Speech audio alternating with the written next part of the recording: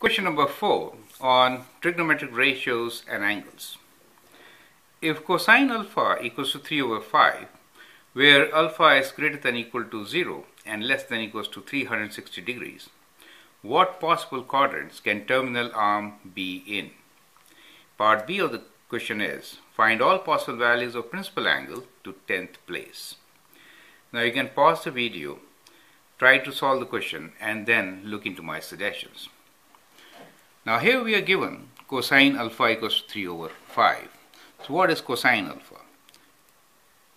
Cos of alpha is equals to adjacent over hypotenuse, right?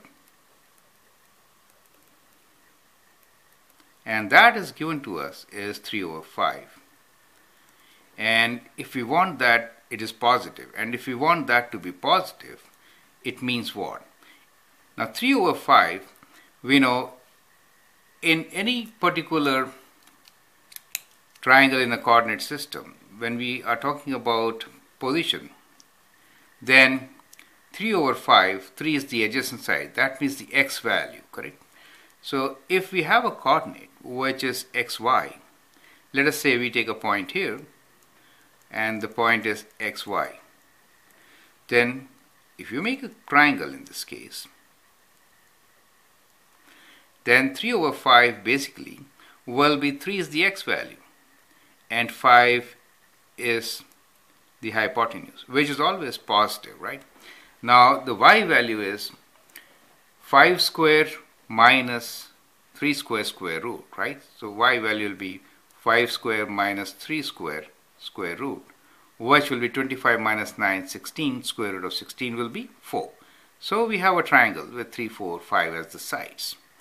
Now the coordinate therefore will be 3 and 4, correct?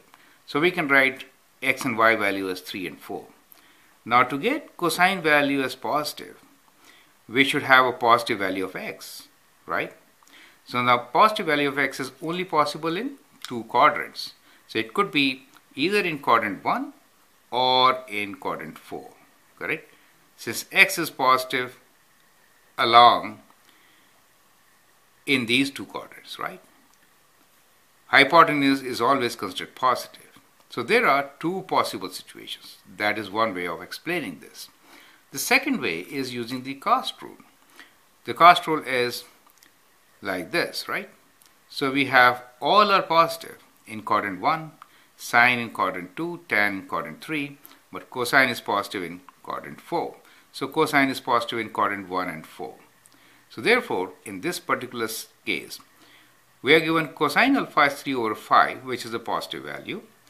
What possible quadrants can terminal arm be in? So terminal arm can be in two places, right? Which is, let's draw those two cases. So in this I'll draw the first one, and then here we'll draw the second one, correct? Now, first is all are positive in quadrant 1, correct? Now cosine to be positive, x has to be positive. That is the key thing.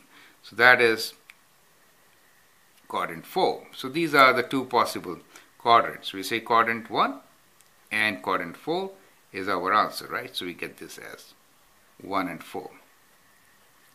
Now the second was find all possible values of principal angle.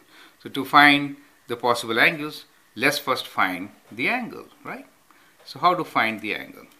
If you know cos alpha is equals to 3 over 5, then alpha is equals to cos inverse of 3 over 5, correct? So we can use the calculator and calculate this. So we get cos inverse, second function, cos inverse, within brackets, 3 divided by 5, bracket close, equals to 53.13 degrees, right? So the related acute angle is 53.13 degrees, which will round to 10th place. That means 53.1 degree. So that is the value of alpha. So now we know that the angle alpha for cos to be 3 over 5 is 53.1 degrees. Now, so that means this angle is 53.1 degrees. That is what we know now, right? Now, the part 2 is find all possible values of principal angle to 10th place. So here, principal angle theta p is equals to 53.1, same as related acute angle. And in this case, it is this much, correct? That is 360 minus 53.1. So theta p in this case is equals to 360 degrees minus 53.1 degrees, right? Which is equal to, you can again use calculator, figure this out. 360 minus 53.1 gives us 306.9. So we get 306.9 degrees, right? So that is how we can get the principal angle in the given situation.